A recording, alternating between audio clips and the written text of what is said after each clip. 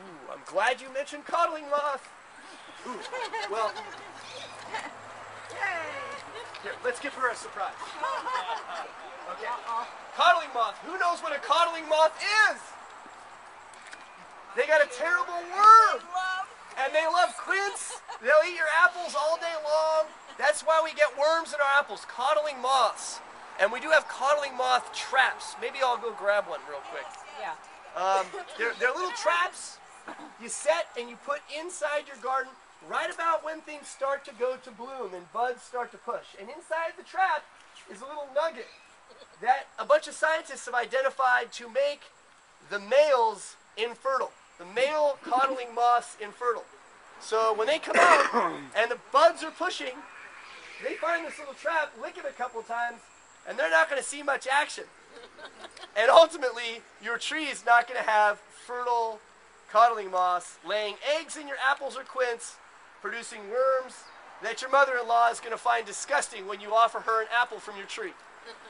So, glad you mentioned that. I'll grab a codling moth trap. Yep. And actually the most effective way to use those codling moth traps is once you see the codling moths start showing up in them, is use the BT spray. Because what them showing up in that trap tells you is that they're active in your trees right now.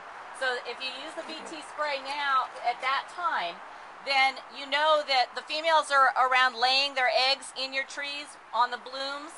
Those eggs are getting ready to hatch out into little worms and crawl their way into the apples or quince or whatever. If you spray at that point, then they get killed before they go into your apples.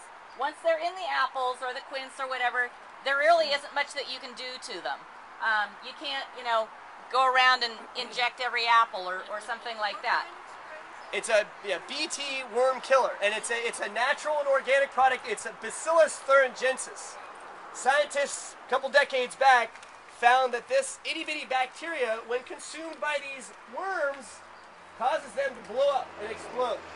So they don't do very much damage by the time that they've consumed this small bacteria in the form of a spray.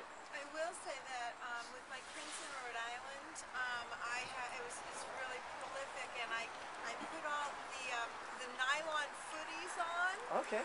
Okay, because that's supposed to be a way to prevent the moth larvae from getting in. And let me tell you, at the end at harvest in October, my quince were all dressed up with nowhere to go.